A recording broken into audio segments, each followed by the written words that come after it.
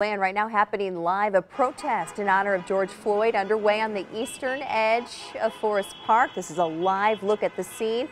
Our photographer on scene is reporting 400 to 500 healthcare workers and other protesters have lined the sidewalks of Kingshighway. A number of medical personnel out there right now, doctors, nurses.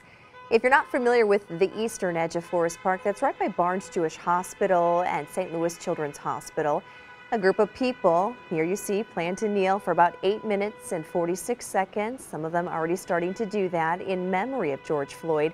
And that is how long a Minneapolis police officer kneeled on Floyd's neck before he died. Organizers are calling this White Coats for Black Lives.